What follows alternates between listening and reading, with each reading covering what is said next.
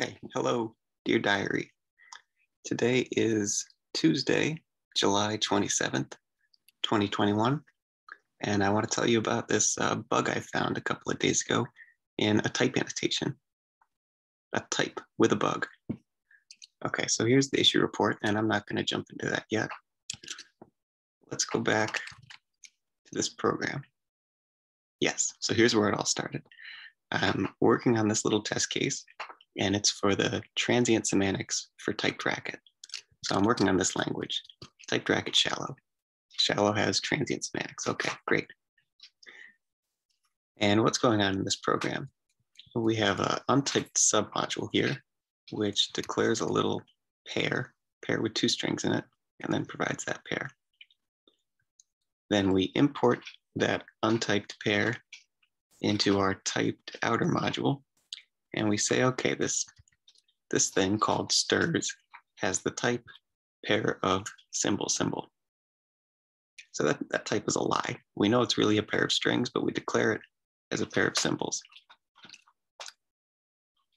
And we also import the typed RackUnit testing library. Now here's where the action happens. We have a test case named A, and we're looking for an exception. When we take the first element of this stirs, we're hoping that the language stops. It says, wait a second, the declared type says that I should be getting a symbol out when I take the first element of the pair, but what I really got was a string. So stop the program. So here's where I started a couple of days ago. I had this test case, and I wanted to make sure that the shallow semantics really does throw an exception here. So let's run it, see what happens. Oh. Now from test case A, we have a failure inside check exception, which says no exception was raised. It also says 2 out of 2 test failures, but let's not worry about that.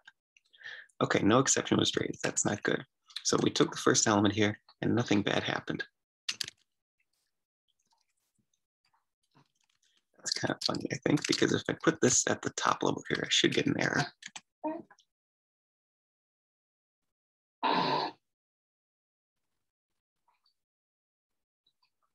Yes, transient assert. We got the string A, and we were expecting a symbol. So stop the presses on line 14. But somehow when it's inside this lambda, when it's inside this test case inside of a check exception inside of a lambda, there was no error. So that's not good. The shallow language should be rewriting all the typed code. So anytime we have an elimination form like this first, we get a check. So what to do? We need to dig into the language. Bracket, private, transient rewrite. Right. So we have this module here on the right, which is going through type code and trying to add these defensive shape checks, we like to call them. And I knew that there was this idea of ignored code. Okay, so when the type checker runs, it annotates some expressions as being ignored. And there's a good chance that test case is making some ignored things because test case is a macro that's going to output untyped code in the end.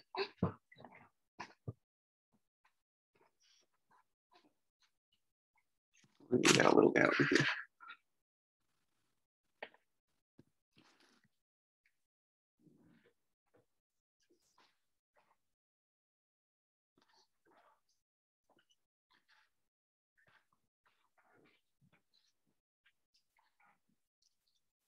Okay, so let's jump to this ignored stuff. So the first step in debugging this was to get rid of these two cases. We should not be ignoring ignored code in the shallow transient rewriter. We should keep going through it, keep recurring down. And if you find anything that has a type declaration inside of that ignored expression, because it could be a large thing, then add a check around the type thing and ignore everything else. So keep stepping through till you get to the bottom. So with that change, we run the program again, and now we have a surprise. So what I'm hoping here is After removing the ignored parts, we step through and then we put a check around that carve stirs. But no, we have something here completely different. Transient assert value true does not match the type false. What's the source of that? I can't even read the source. Well, what do we do next? My go-to here is always to look at the expanded code. We're going to run the expander on this test case racket on the left, and then dig through the output to see what are the runtime checks that we had inside. So let's go, racko expand test case.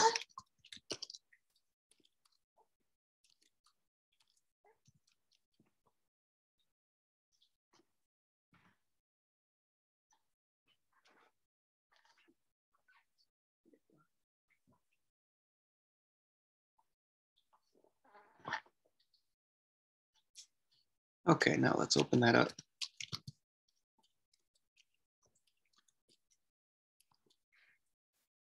And we're looking for transient assert. And we were expecting the type false. And we really got back true. There, this is the one we want. Okay, so pardon the mess, but we have transient assert with some value here and some type here, and the printed version of that type is false. So where are we? We're inside some kind of with handlers, and it's asking the question if we have an exception fail, and then otherwise check if we have an exception test. And this is the expression that we have a transient check that says this expression can only return false, but at runtime it's returning true. So why does it think that it can only return false? That's from the type checker. And that type checker is the same for normal typed racket and for this shallow transient typed racket. So that's funny. That shouldn't be happening. Why does the type say that it should be false when it could be either way? Well, after a little more digging, I realized the problem was not in my code, but I had to jump up to RackUnit. So let's open up the library. The RackUnit testing library. It comes with so there's this untyped testing library, and it comes with a few type annotations. And that's where we need to go right now. RackUnit typed main.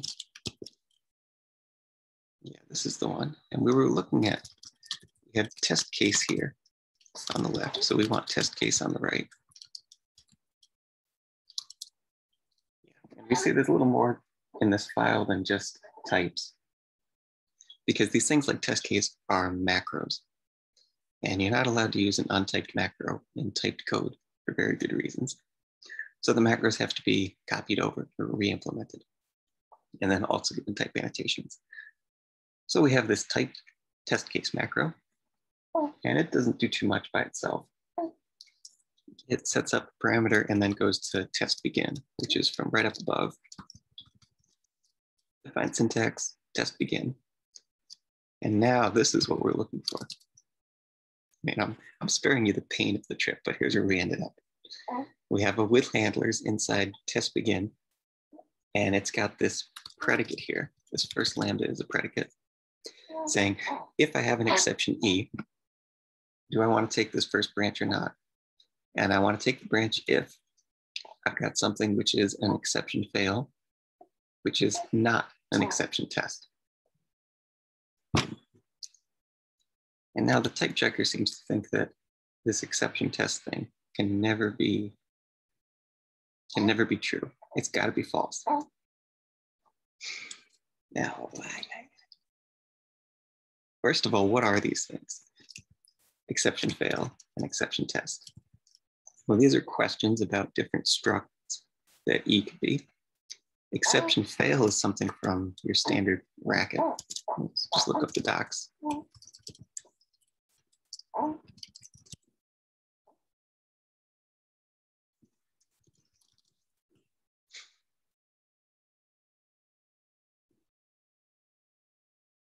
Yeah, so exception fail is some built-in thing, and it's a child of this parent exception struct. Okay, fair enough. And now what's exception test? That comes from RackUnit, and I think it's declared in this file. So let's jump down at the bottom right, look for exception fail. No, it's not. No, exception test. That's what I want, exception test. Yeah, okay, and that is. Exception test comes from RackUnit, and in this file we have a declaration for it, which says, okay, we bring in this type struct exception test. This is also a child of the exception struct, and it comes from the RackUnit library. Okay. That's great. So now our question up above, well, the idea must be, I'm looking for things that are fail exceptions, which are not also test exceptions. Why does the type checker think that this second one, exception test, can always be false? And if we're asking it in the first place, there must be some reason for it to be true sometimes. But why type checker seems to disagree.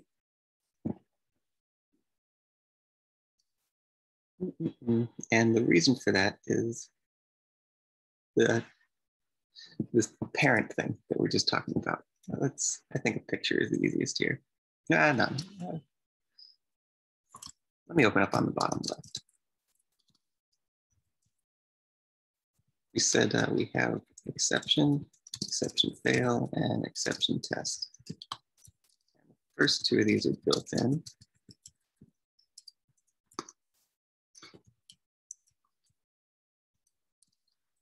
The second one is from RackUnit. And what's the inheritance structure? In the docs, it says that exception fail is a child of exception. So exception goes down to exception fail. And then over on the right here, it says that exception test is an exception.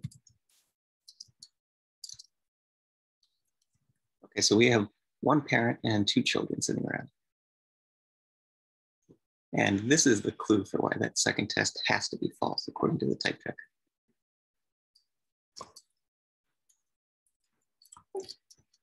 We ask the question X and fail on the top left. If that's true, then that means we're in the child branch. And there's no overlap with X and test.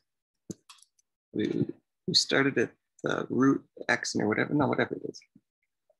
If it really is an X and fail, then we can't possibly get to test.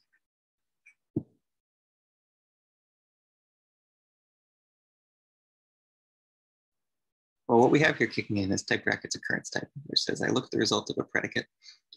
And if the predicate is tied to a certain type, like X and fail is a type, and it returns true, I have a filter going forward or proposition going forward that I can narrow down the type of my input argument. So we know a little more about that E, and that's reflected in the type system. Yeah, so once that is true, this test has got to be false because of how this, it's a different child. It's in a whole other part of the world than X and fail. So if we're already in the fail part, we can't possibly be in the test part.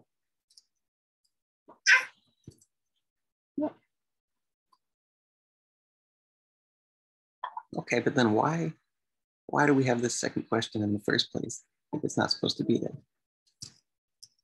Let's go even deeper into RackUnit.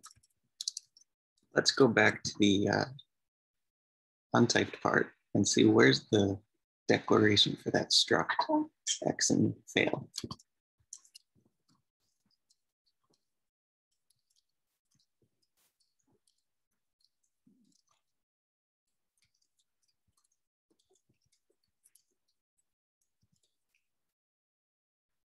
Yeah.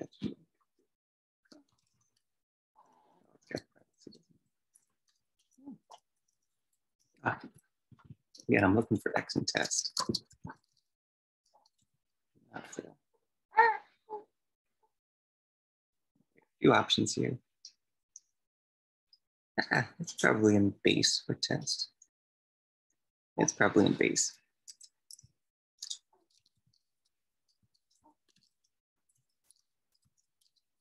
Let's go over there.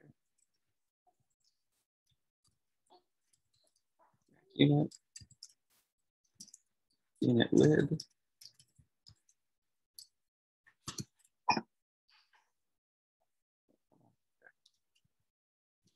Private base.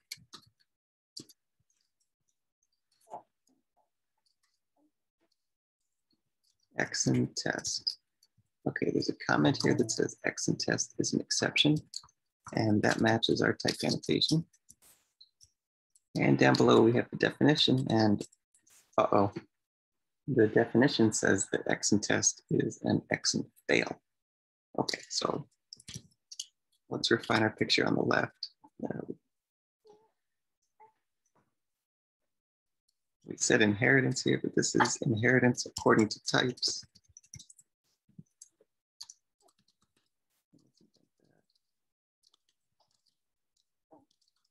We also have inheritance according to struct / the truth. These are the real definitions. And that's a line with exon fail, exon test. And now with this second picture, the true picture, according to the structs, the predicate makes a lot more sense. We're asking, let me use the picture instead. The question that we're asking up top is first, are we in the exon fail part? And then are we not in the second child exon test? So what we're looking for is the predicate's looking for fails that are not test failures. So the idea is if we have a different failure, we want to propagate that upwards. And if it was a test failure, then the RackUnit library wants to catch that and make sure it was the one that the user was looking for with check exception.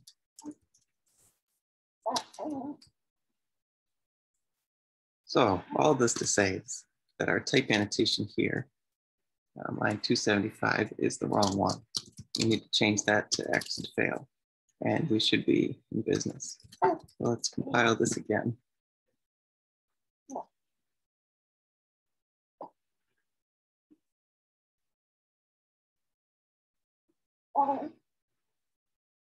Oh no, we're not out of the woods yet. Test case racket, line 14.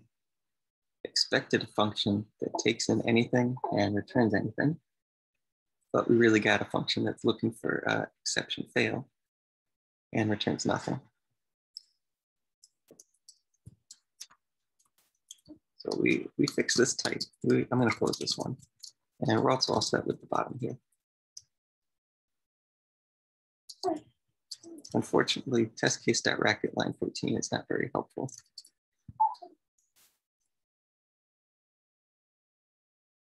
Actually, yeah, that's a different issue. We should probably fix the source locations in this macro here.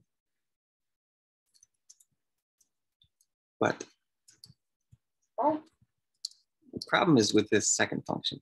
It's got this annotation saying, I'm looking for an exon fail. And it's returning nothing. And that matches our given type here. Given a function that takes in exon fail and returns nothing because it raises its own exception. And somehow we expected any to any. Well, why is that? Because the type for this thing, the first predicate, is now funky. Before with bug, the whole function was equal to this, exon fail e, because that second thing was always going to return false.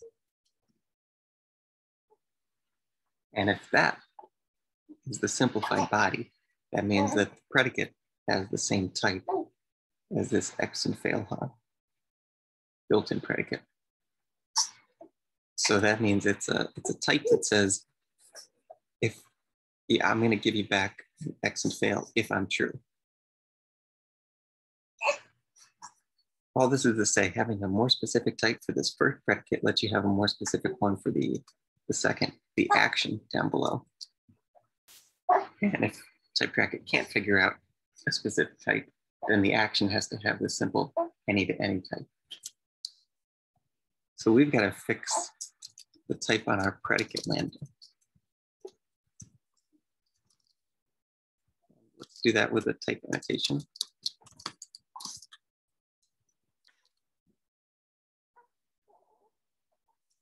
The type that we had before, oh man, little guy.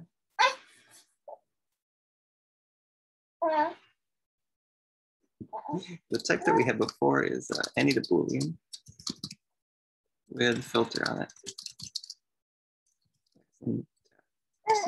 X and fail. I hope that's how you write the filter. Let's compile this one. I'm not sure I got the syntax for that.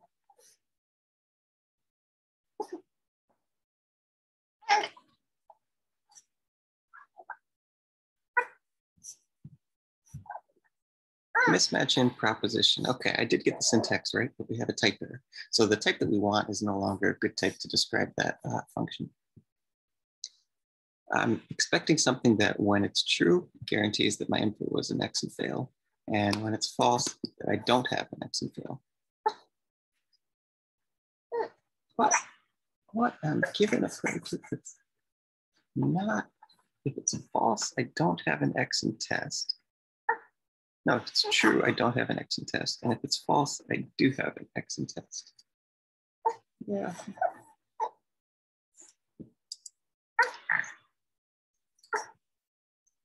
Well,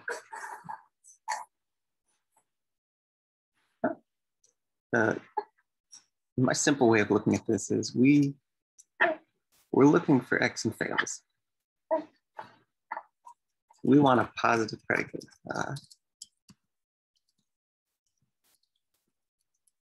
When this lambda returns true, we definitely have an X and fail. And that's what this keyword plus means. And when it's false, this is why the old type breaks down. When it's false, we might have some weird thing with some other kind of value. Like you might get a number in here that got raised. But we could also have a X and fail. We could be in the child branch, but we returned false because we found an X in test. That also happens to be an X and fail.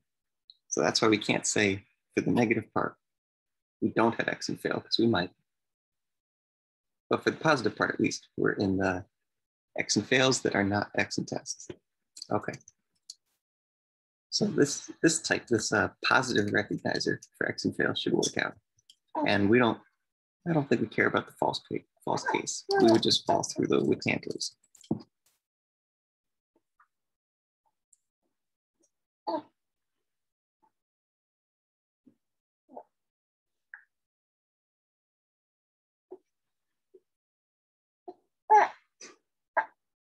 Okay, now we're back in business. There's no more internal errors from RackUnit. And we see we still have no exception raised. So let's expand the test case one more time and look at the source for that.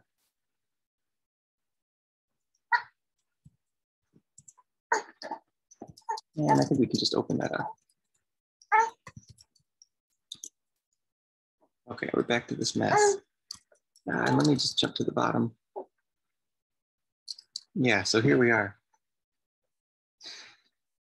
We have a lot of wrapper boilerplate code, but then in the end, we have application of car to something that looks like our stirs variable. And there's no transient assert sitting on the outside of that. So that's another problem. And now we're back to my problem, not RackUnit's problem. Well, it turns out in this wrapper code, it might be this function here. We have an untyped function. What I mean is a lambda there that doesn't have a type annotation around it. And so this is problem 2 inside my rewriter. Problem 2 for the day.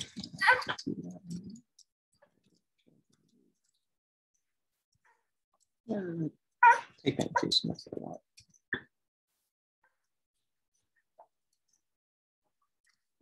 Oh, no. This is the one. So here's the old code. If you find a function or a case lambda and it doesn't have a type, then just ignore it. But the right answer is to recur through. So we really want this code down here that was hidden.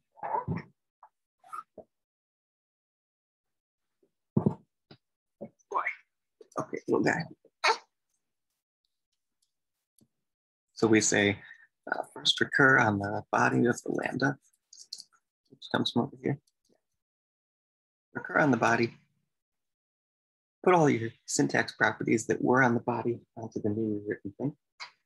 And then reconstruct the lambda and also keep the syntax properties from that. Okay, save. And now by going under this function,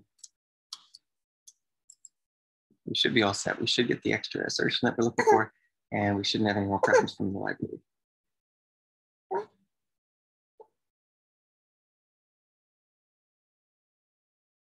Okay, so yes, mission accomplished. That was the total end of my debugging story, but along the way, we had this type annotation. Inside RackUnit, we had an incorrect comment, and more importantly, an incorrect type. And then to fix that, we also had to fix the type annotation inside of that Typed Racket. And thankfully, okay, this fix has been merged. So, phew, we made it to the end.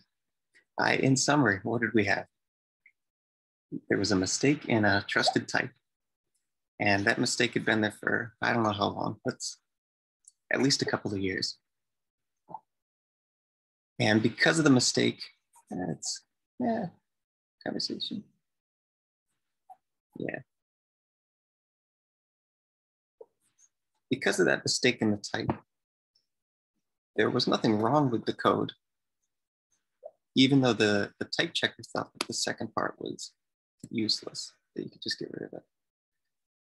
So the only reason that we were safe here is that there was no optimizer to go through this type code and to simplify the and to only check for X and fail.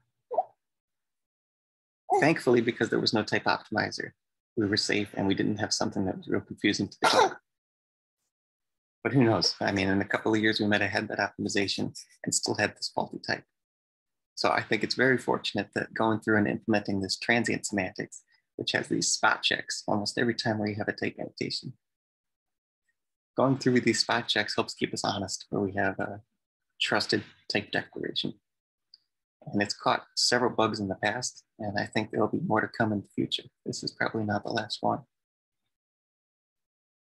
Okay, so with that, that's the end of my debugging story. It's Ben and Alice signing off.